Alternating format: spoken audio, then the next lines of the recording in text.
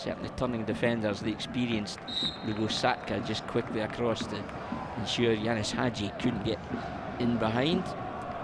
Making his 10th appearance in Europe for Rangers tonight, Yanis Hadji. Oh, that's been given away. There's a real chance here for Cedric Itten. He's got it all to do himself though. Can he hit the target? Oh yes, he can!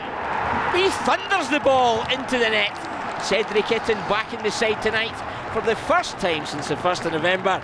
Breaks the deadlock in Poland just over the half-hour mark.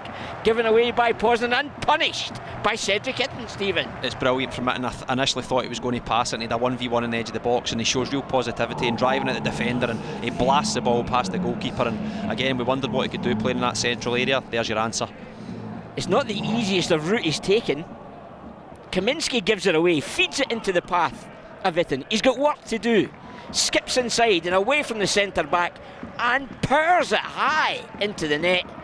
That's a finish that any striker would be delighted with, Stephen. He certainly would, and again you just see him having that little look to his left, and I think you've seen Yanis Hadji, but he makes the right decision in committing the defender, and as he powers the ball past the goalkeeper. It's a fantastic finish.